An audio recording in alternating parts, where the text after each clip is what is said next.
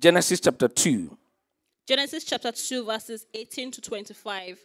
If we have our Bibles here, Genesis chapter 2, 18 to 25. And I'll be reading from the King James Version. Are we all there? Genesis 2, 18 to 25. If you are there, say yes. Still open our Bibles. Are we all there? Yes? Awesome. So I read from verse 18. The Lord God said, "It is not good that the man should be alone. I will make him an helpmeet for him." And out of the ground the Lord God formed every beast of the field and every fowl of the air, and brought them unto Adam to see what he would call them. And whatever Adam called every living creature, that was the name thereof. And Adam gave names to all the cattle, and to the fowl of the air, and to the beasts of the field. But for Adam there was not found an helpmeet for him. Verse 21. And the Lord God caused a deep sleep to fall upon Adam, and he slept, and he took one of his ribs, and closed up the flesh instead thereof. And the rib which the Lord God had taken from man made he a woman, and brought her up unto the man. And Adam said, "This is now bone of my bones, and flesh of my flesh. She shall be called woman, because she was taken out of man. Therefore shall a man leave his father and his mother, and shall cleave unto his wife, and they shall be one flesh." 25, the last verse. And they were both naked, the man and his wife, and were not ashamed. Praise God. Hallelujah. Somebody say amen. Amen. So the scripture we have just read is the foundation of marriage. That was where marriage started. God himself, the author of marriage, showed to give us that sort of, description of what it was like. How the woman was created out of the man, all right? Taking the rib of the man, and the woman was created.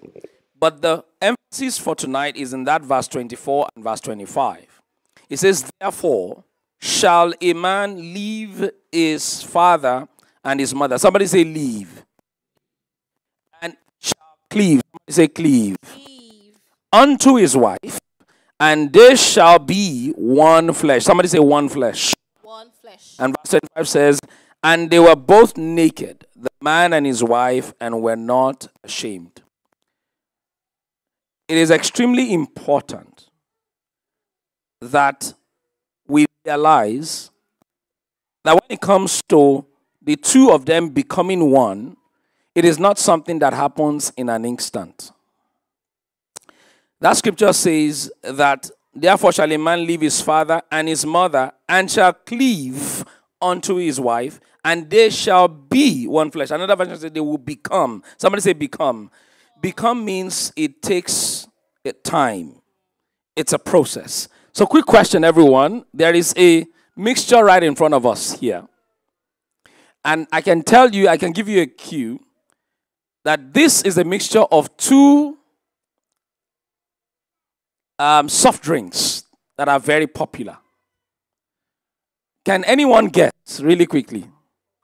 Which? Wow. Wow. Some people are so fast. Somebody must have gone to shop with Brother Mala. So, all right, what were the answers again? Coke and Fanta. All right, let me ask you a question. Originally, let's assume that maybe you didn't know before. Would you have been able to really say, okay, maybe this was Coke or this was Fanta? Probably not, right? Or maybe if I didn't mention to you that there were two mixed together, maybe there's a likelihood you would have said this was Coke. And maybe you could have said, maybe not necessarily Fanta because, but the mixture isn't too obvious, isn't it? Yeah. All right. This is what God wants marriage to look like. To the point that,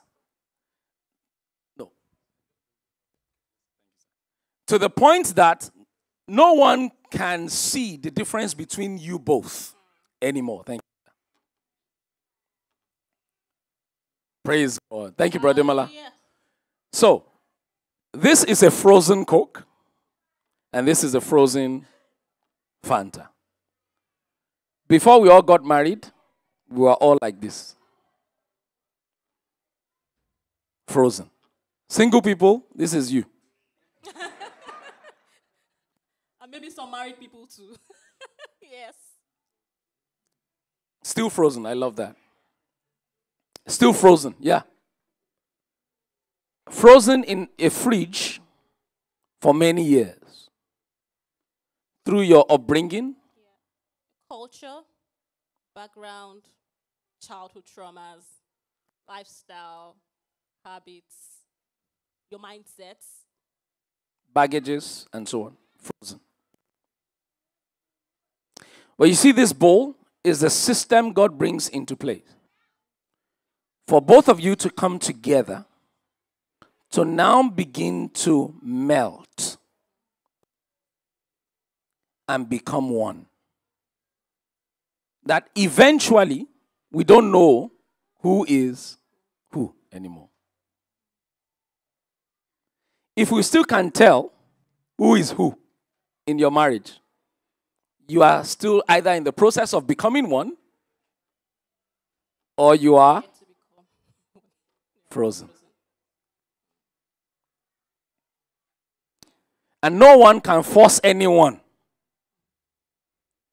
to melt. Nobody. There are some people who have been married for 30 years.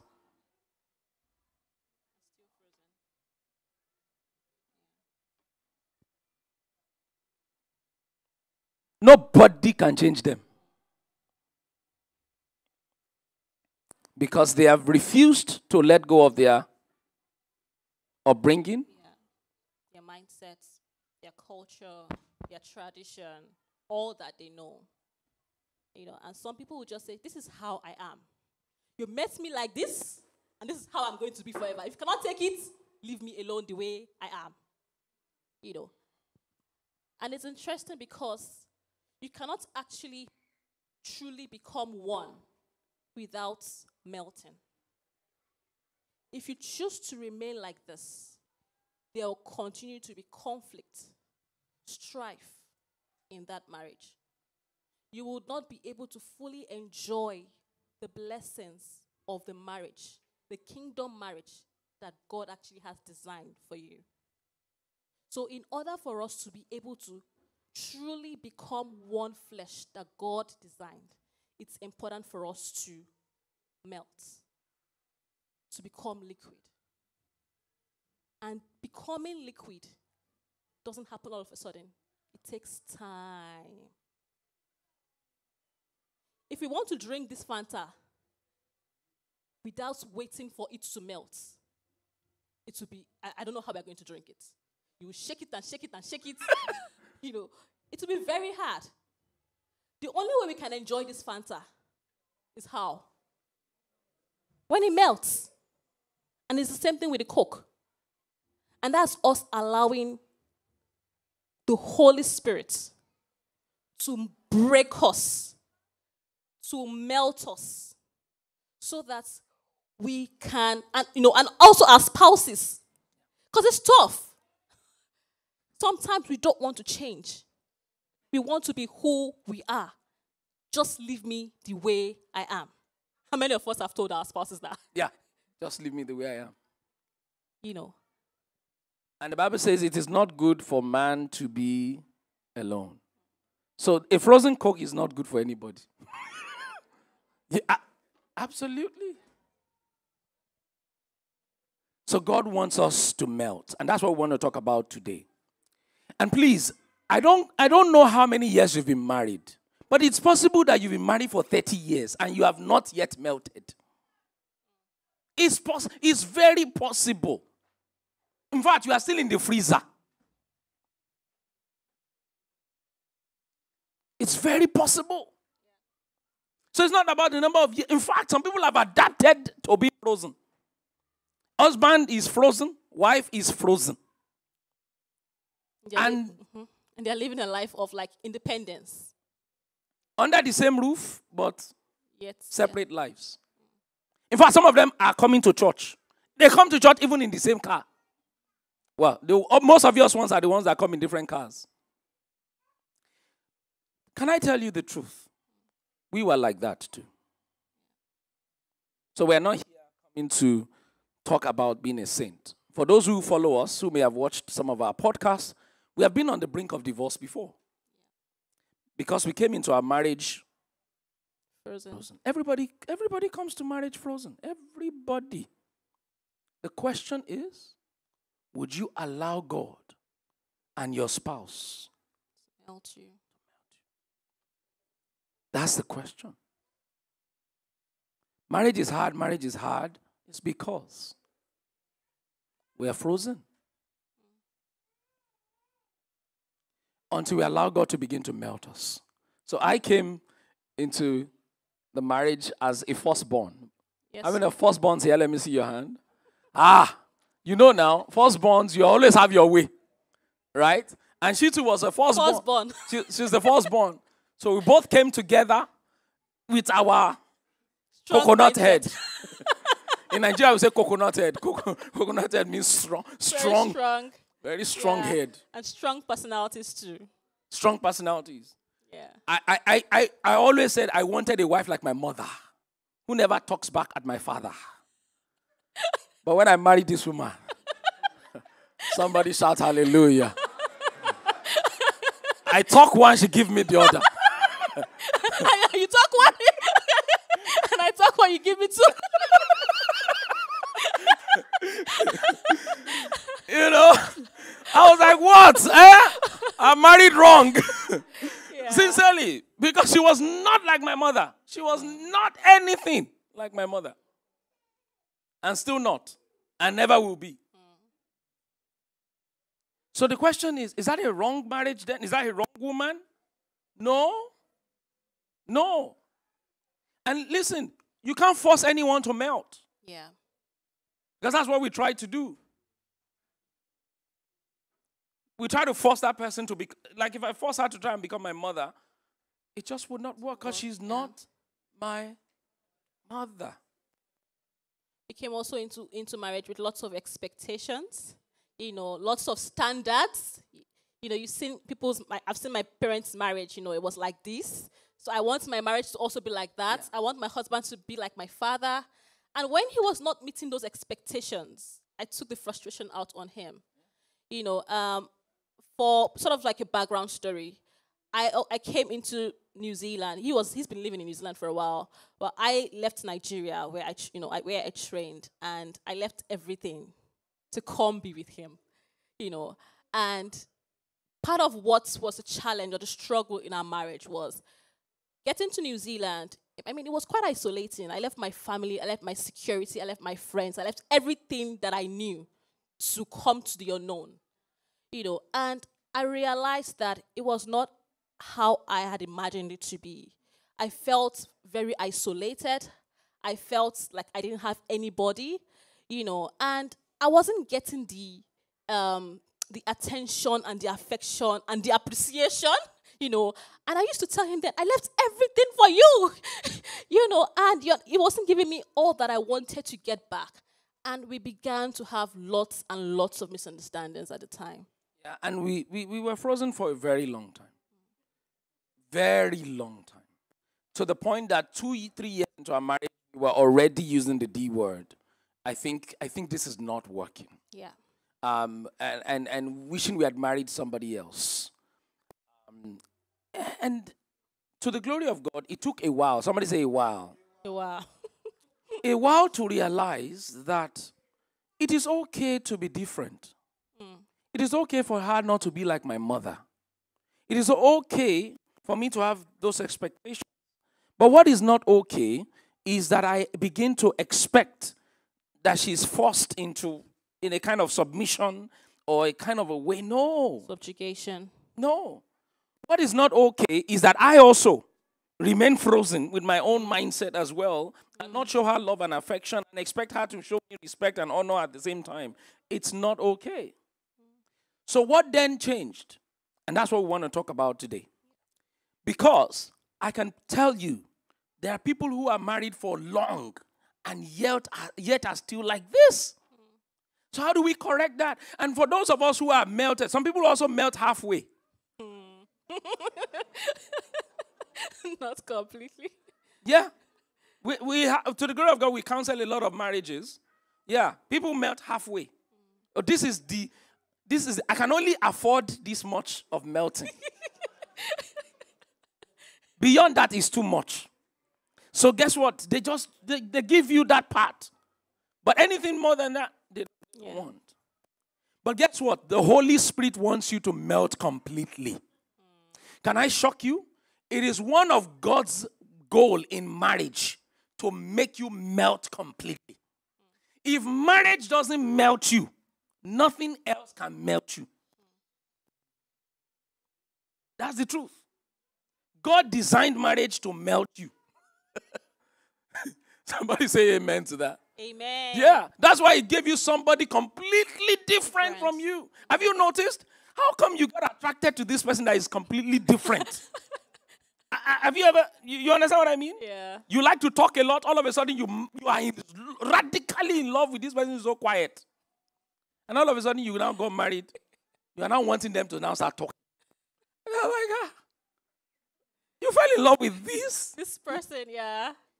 How come now you now want me to start talking? But that's the way God did it in such a way that that person will eventually break you. And guess what? That part of you that always talk, God wants to also mend it together with quietness a bit. You understand what I mean? In my marriage, I'm the loudest. Like you probably can guess in the last few minutes. You know? But if you come into my car, my music is always loud. Oh, mema. You start hearing it from like 100 meters away. My wife will be like, Amen. Amen. Somebody say we are melting. Amen. Amen. What we have realized is God wants us to leave. Somebody say leave. Cleave. And become one flesh. Please don't have a hardened heart about what we're about to share with you. Because this could not just save your marriage alone. This could change your life. Whenever a marriage is not working, lives are not okay. That's the truth. You cannot build up resentment and bitterness for a long time against your spouse and your life will be okay. So we're not just talking about marriage alone. We're talking about your life here. This is so important. So what does it mean to leave? Yeah, when we say leave, some people think it's just the literal meaning of leave, like leave your father's house, leave your mother's house, and things like that. But it goes beyond that. What I didn't realize when I got married was, even though I had left Nigeria to Auckland, New Zealand, Nigeria had not left me. So I had left my parents' place and all of that.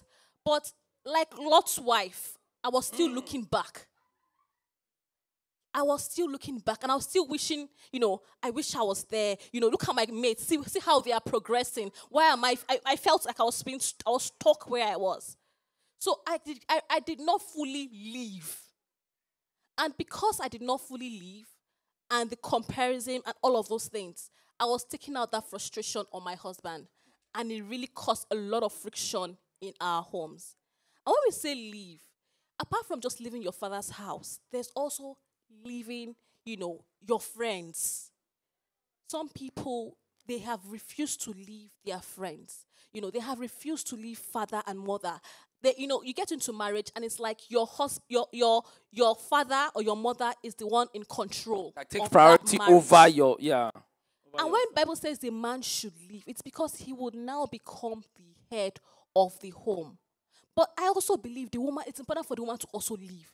Because if she does not leave, she cannot cleave also. So if the man leaves and she refuses, she just remains there, then it will be very, very difficult. There are many people who are like daddy's girl. I remember counseling a lady who, every time she got married and every time my husband wanted to make a decision, let's ask daddy, what would daddy say? What would daddy say? You know, and every decision her father or her husband wanted to take, she always had to say, we need to go and check with my father. So she had refused to leave. And that mentality was causing a lot of friction in her own home. So when we get married, it's not an extension of my father's house or my father's family or my mother's family. It's now a new unit. That both of you need to realize that, yes, we now need to make our home what God desires. Not based on our culture or based on our tradition or based on what they used to do, but what does God want for this new home? And some people have not left old lifestyles. There are some men, they are still the party animals that they were before they got married. Still frozen.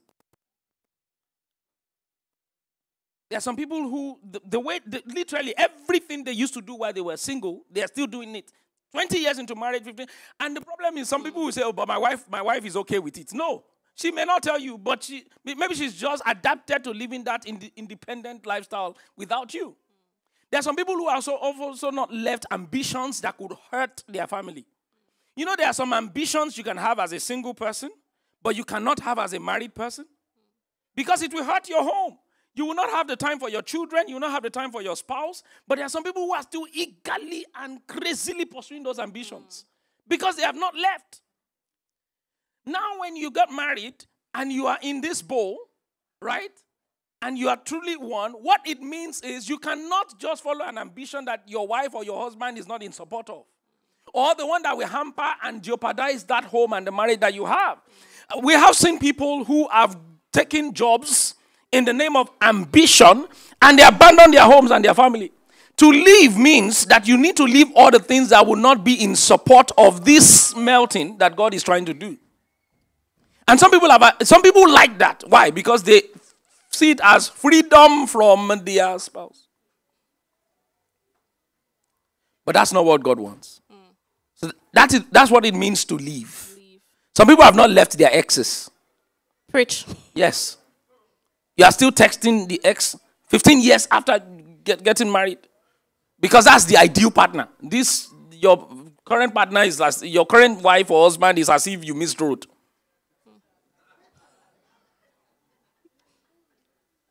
Do you understand what the devil is trying to do with many homes? Yeah. And so we don't have any, nothing's happening between us. We're just talking. We're just friends. But every single thing that you're supposed to be talking with your wife is what? So, how many of us know that there are some gists that once you have gisted it, it has been gisted? If you don't understand my English, let me speak normal English now. You know, there are some things that if you so you all get it, you all got it. Yeah. Everybody got it? All right. Oh no, okay, you didn't get it. Okay. All right, let me rephrase. There are some you all got it. Okay. Yeah. Okay, some people didn't get it. Let's re-explain.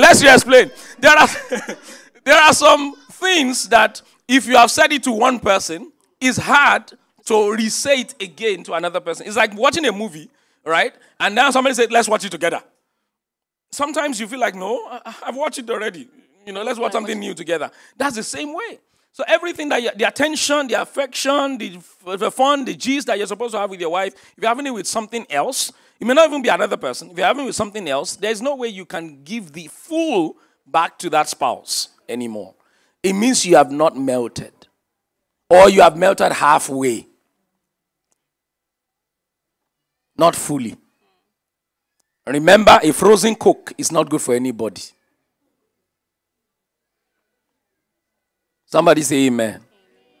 Only a coconut head person it will be good for. Amen. So, what does it mean to cleave?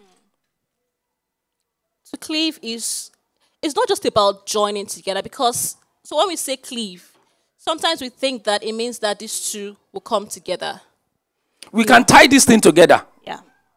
And say, but we are joined together. Yes. But guess what? Even if they were frozen together, and because there are some times that these bottles will be so frozen that they stick together, right?